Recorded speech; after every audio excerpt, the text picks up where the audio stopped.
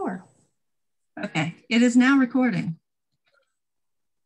All right. Welcome to the aquatics session. We're recording for you and we'll just be talking general overview and hopefully it will help you. We have been told that you should have watched a video on the association's website prior to our meeting tonight, so hopefully you've done that. And there should have been a link to general topics that you can cover in the aquatics session.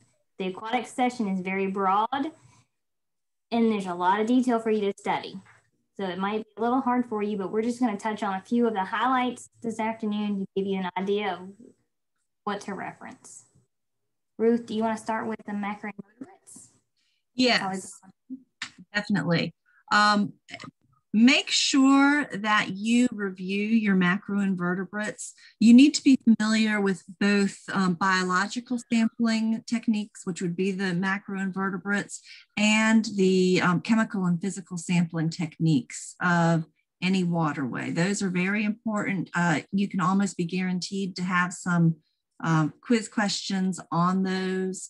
So know what stage 1 taxa are, stage 2 taxa, stage 3 taxa. Be familiar with being able to identify what is a mayfly, what is a stonefly, what's the difference between the gilled snail and the lung snail, which one goes in which taxa, which one do you hope to see when you're sampling.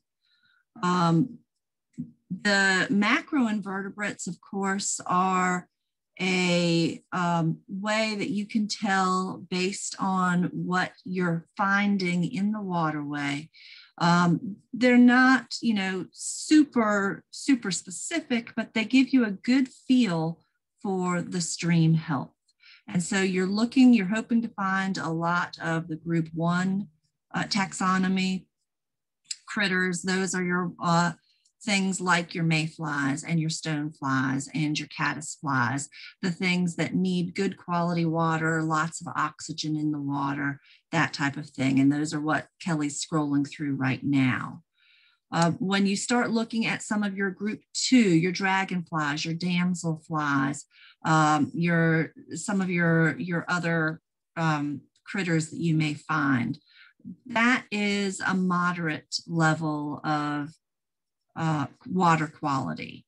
And then in your group 3, where you start to see some of the aquatic worms and some of the leeches and different things like that, that's where you have an indicator that there may be poor water quality, but, and this is something you need to pay attention to, if you get a question like, if you see an aquatic worm, does that automatically mean you have poor water quality? The answer is no, because those critters that live in poor quality water can also thrive in excellent quality water. You will find them in both types of water.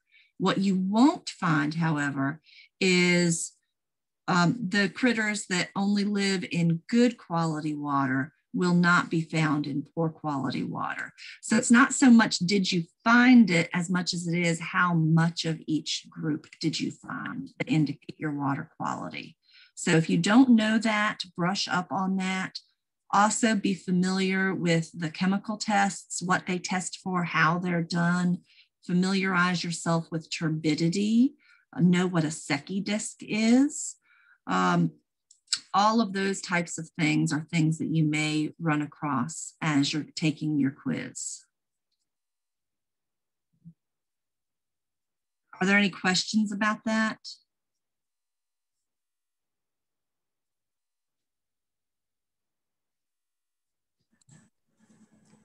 I'm scrolling right now. You should be able to see some water sampling equipment, just as an example. This is a Hess sampler for collecting microinvertebrates from shallow waters.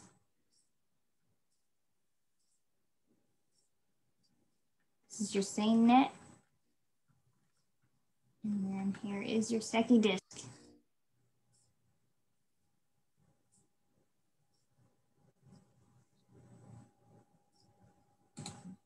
Some other things, and I don't know if I'm going out of order, Kelly, You're fine.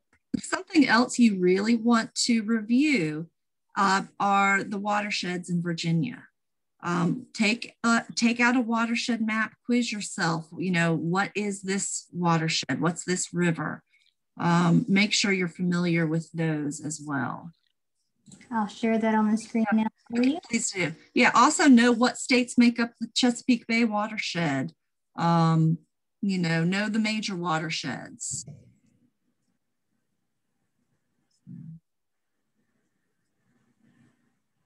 Again, I haven't written this, I haven't seen it. I don't know what the test looks like, but I can almost guarantee you will have a question about these watersheds.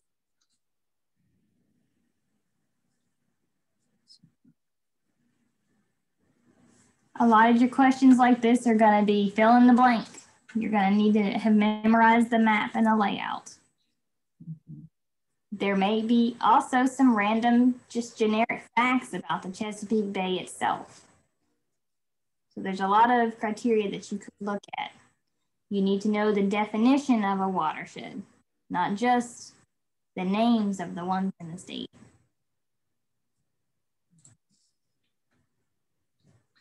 Another topic that you may want to familiarize yourself with are wetlands. What is a wetland? How do you define a wetland? What are the things that must be present for something to be classified as a wetland?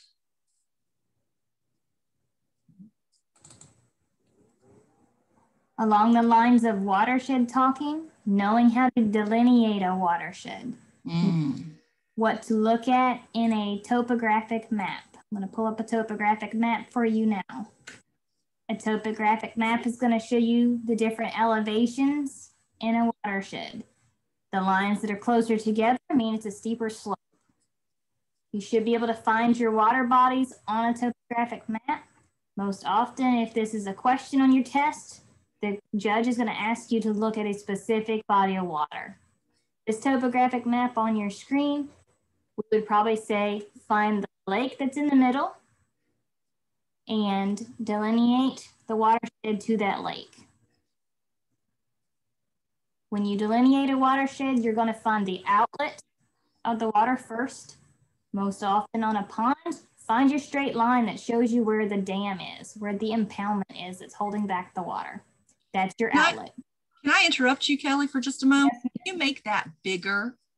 Yes, I can. Looking at that, because I know myself with my old eyes, I would have a very hard time delineating that watershed. Yeah. Is that, it gets a little blurry, but is that better? That's better. Okay. So you can see the lake here. You can see the straight line, the whiter color, which is your open land, which is going to be your dam. You can see the stream coming out of it. You can see streams coming into it in the upper reaches of the lake. So you're going to look for high points because your water is going to drain from your high points to the low point, which is the body of water. Start with your outlet. Put an X on the map where your dam is, where your water is leaving the lake. And then follow around it and just look for elevations. This map is very blurry, so ones you might actually have in front of you, you should be able to read the numbers that might say 400 or 460 or 320. Look for the high numbers. Hills are usually a circle. They're smaller areas, so they show you where the high points are. Roads are a good way to figure out a high point. Most of your highways and secondary roads are going to be on a high ridge because that's where they would have driven the horse and buggies back in the old days. So if you're looking at this as a generic watershed, you can use these roads that are in black, that are nearby, to help you narrow down your focus. But it's like connect the dots. You make a dot at your outlet, you make a dot at your high points, and then you connect them to figure out your watershed drainage area. Ruth, do you have anything else you want to add to that? I think that's good. Okay. This kind of question is going to be very much as close as you can get it as far as your point system goes. Your judge is just hoping you understand the general concept. So don't freak out. and stress over it too much. Do the best you can. All right, I'll stop sharing and find you something else to look at. While you're looking for the next thing, another topic that you should be familiar with are some of the common species, wildlife species you might find in or around the waterways themselves, but within the watersheds. Do a refresher on your freshwater fish. Figure out, your basic categories of fish for fish identification, parts of the fish, know, which one's the dorsal fin, which one's the, where are the scales, where are the different things like that, to be able to identify the parts of the fish. Not just fish, but other aquatic species. Familiarize yourself with some things you might find in the bay or along the way to the bay, sturgeon, oysters. Also, what's an invasive species that we're having problems with, and be able to determine what are invasives versus native species. Aquatics has a wide range. You can start in depth in your stream beds. You can go all the way out to the bay. You can talk about your land use. This screen in front of you is just a picture to kind of show you a little bit of what all goes on with your water quality habitat. So you can see that nutrients, sediment, toxins going into the water change the layout of the lake itself, of the water itself. So those types of information is going to go into, you're going to start hearing words like non-point source pollution and point source pollution. Your top three points of pollution are going to be sediment, nitrogen, and phosphorus. When we start talking about best management practices, or BMPs, we're talking about ways that humans affect land use and how to reduce runoff into the waterways and reduce the entrance of nutrients such as nitrogen and phosphorus, and then sediment into the waters.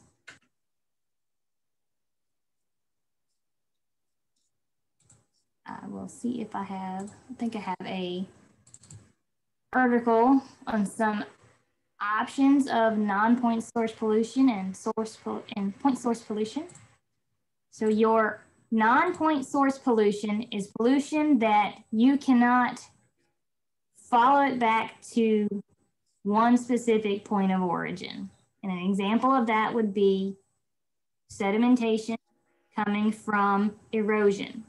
Erosion can come from construction sites in many different locations. Erosion can come from crop fields in many different locations.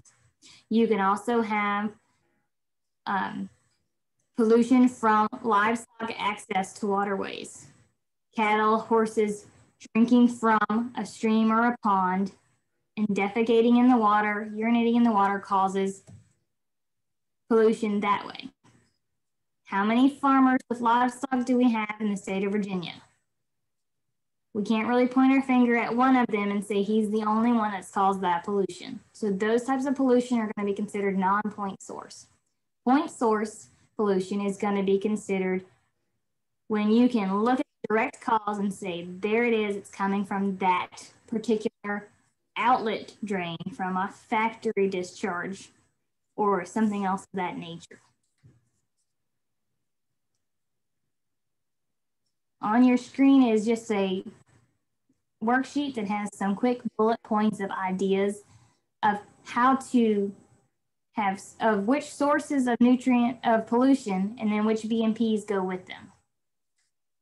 So you might have a question on your test that says, here's an example of something going on. How would you fix it? Name 3 BMPs to fix this problem. So you should know your background on those options. So for agricultural pollution, You have different things. It says to read and follow all labels before using chemicals, fertilizers, and pesticides. So a BMP for that is to apply as the directions say. Don't over apply. Use conservation tillage, use contour farming. Those are things that you can do to reduce erosion on your farm.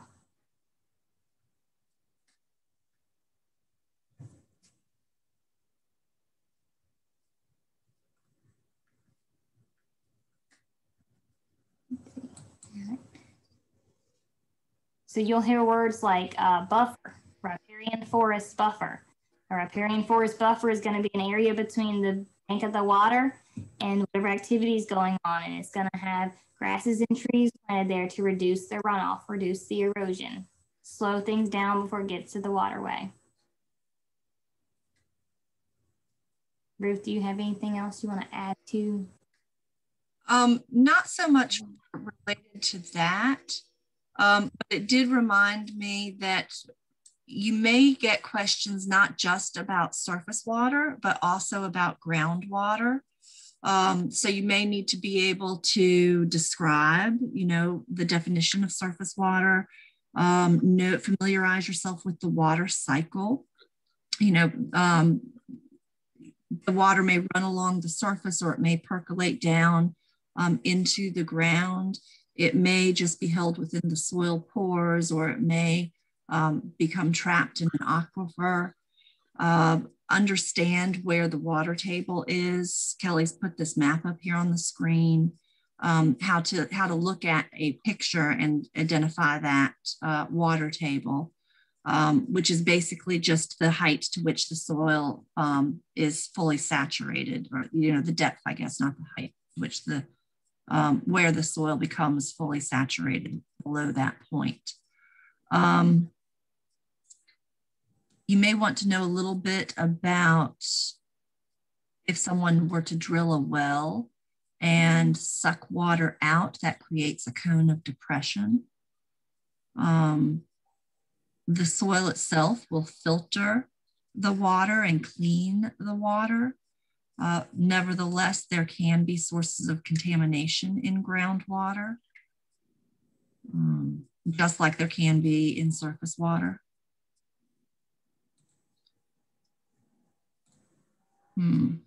What else? Has any of this spurred any questions from you guys?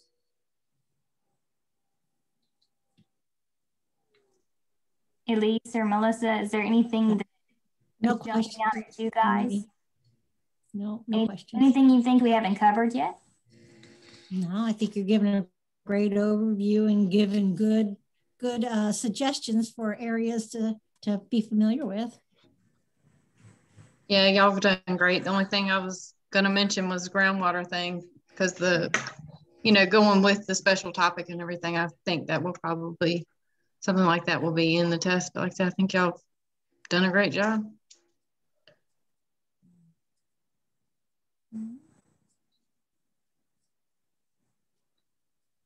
It's hard to do a question and answer session with no questions.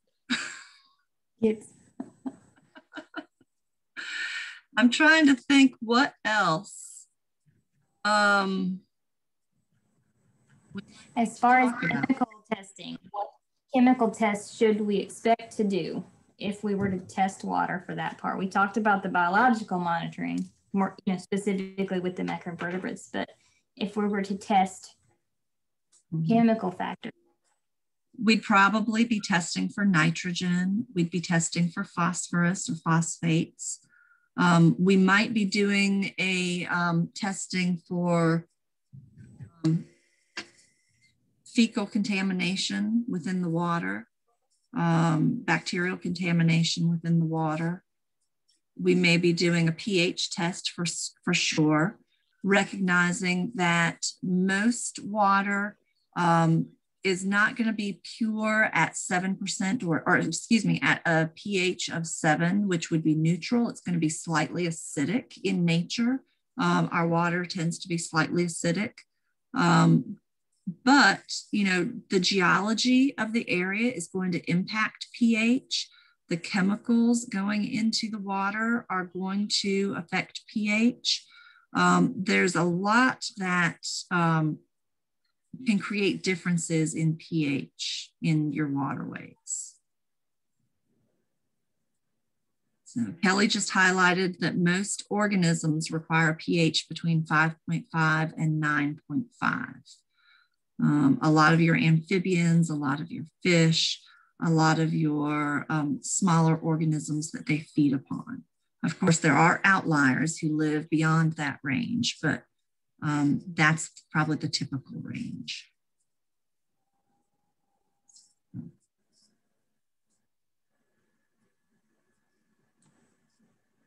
Oh, dissolved oxygen. I didn't even think about that. That's a good one to know. And one thing you want to make sure that you're familiar with is that you're going to have a higher dissolved oxygen content in colder water. As water warms up, the water molecules themselves are moving and jiggling, and there's more space, and the oxygen gets released. And so you're not going to have as much oxygen in the warmer water as you are in the colder water, which is going to affect the organisms that you find in those temperatures. Okay.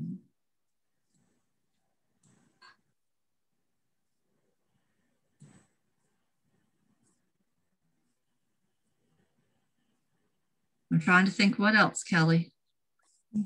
I'm going to scroll through this worksheet and juggle our memory.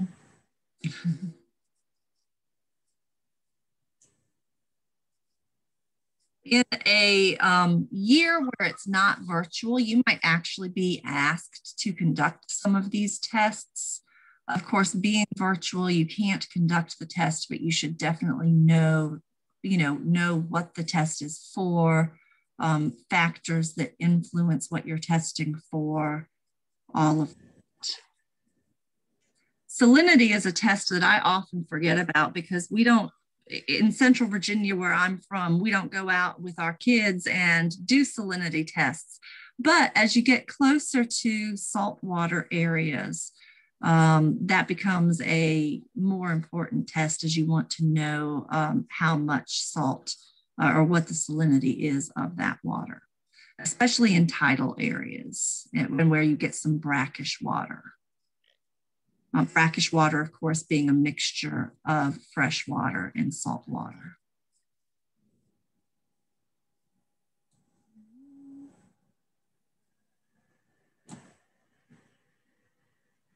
And we talked about nitrate and phosphate. A lot of your nitrates and phosphates are going to come from fertilizers. Overuse of fertilizer, putting too much down or at the wrong time of year. Lots of times agriculture gets blamed for the fertilizer excess, but both agriculture and homeowners trying to get those green lawns can impact that. And in fact, there's so many regulations on agriculture now and so many incentives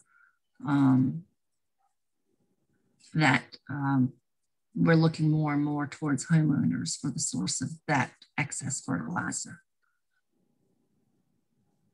Animal waste, not just from, say, cattle or sheep or goats or farm animals, but surprisingly, wildlife animal waste is something that we find a lot of when sampling out with DNA testing in the water as well. That's something none of us have any control over.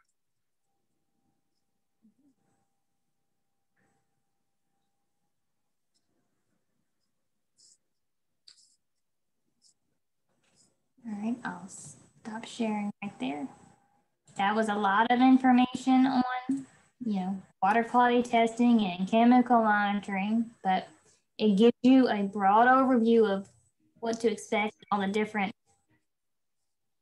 items that can affect your water quality, and what we can look at to determine what's going on in that particular body of water, in that particular watershed, and which BMPs to use to deter any more water quality degradation. Another term that you might hear is a TMDL. This is a total daily load. This is the total amount of pollutant that a water body can handle before it surpasses the state's water quality standards. So the Department of Environmental Quality often develops TMDL programs that are geared towards specific watersheds, aiming to clean up whatever they have monitored in that particular water body. It could be fecal coliform, it could be high nitrate, it could be high phosphorus. And then those BMPs are developed to target those specific issues.